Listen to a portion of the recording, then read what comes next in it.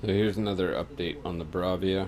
I have replaced um, the main board, and the tuner is back to working in full screen.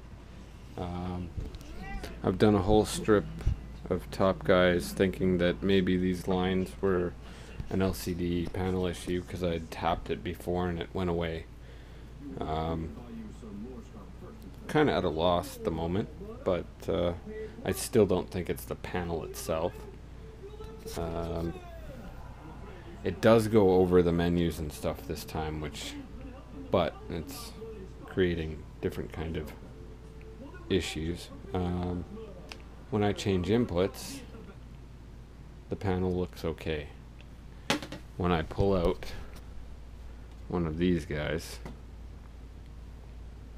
my panel doesn't have lines in it.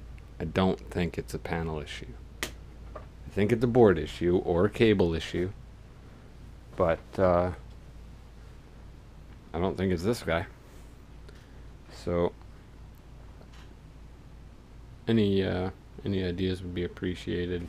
Got two T-Con boards and an input board, so I'd pretty much limit it to one of those two, but I don't know. Two T-Con boards and then the one input board that connects to the board I've just replaced. I think it'd be highly unlikely for me to replace the board and have exactly the same issue. So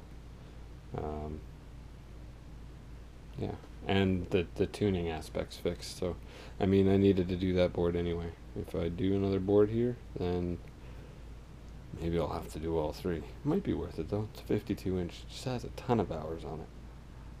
But there's an update on the Bravia.